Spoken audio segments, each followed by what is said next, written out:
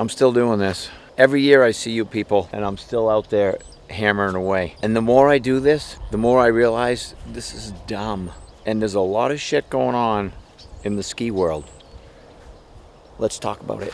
The Masters is coming up. I might be wrong, but in order to qualify for the Masters, it's not what it was for the last 347 years, which is the top 7 guys from last year who busted their ass and skied in 45 tournaments. It is the top 7 guys from what I can assess, May.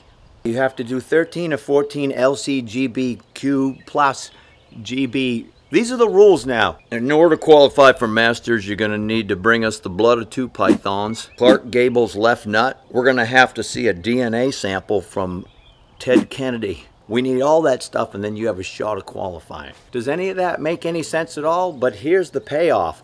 If you get in, you get to pay an extra $300 or $400 just for the entry fee, and then an extra couple grand to fly to Pine Mountain, Georgia.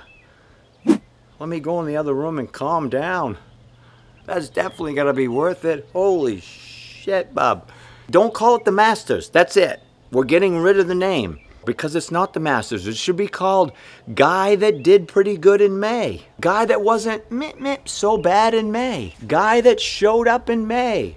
And then all of a sudden became a friggin' master. Why don't you call it, oh, he's okay in May. She's pretty good in May. Let's let her in. There's no way in hell you can be called a master and then they charge you to get into the friggin' tournament. Who runs those other tournaments? Oh, it's the same people that put on the Masters? I smell shit in Denmark.